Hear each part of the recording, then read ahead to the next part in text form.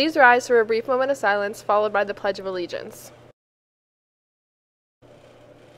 I pledge allegiance to the flag of the United States of America and to the republic for which it stands, one nation, under God, indivisible, with liberty and justice for all.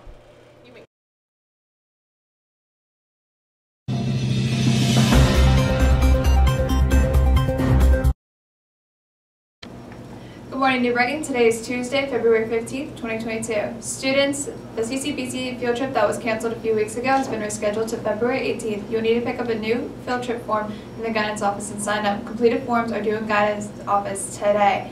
Ushers Club is still looking for more volunteers for the musical. See Ms. Healy for more information.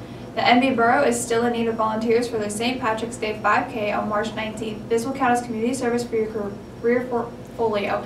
Sign up in guidance office. Sergeant Fontana from the U.S. Army will be here Tuesday, February 22nd during lunch periods to meet with any student interested in the Army. Freshmen and sophomores will count as a career portfolio.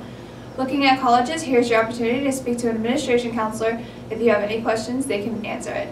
Admission counselors will be here from the following colleges: Waynesburg University, February 16th at 9:19, period 3, Carlow College.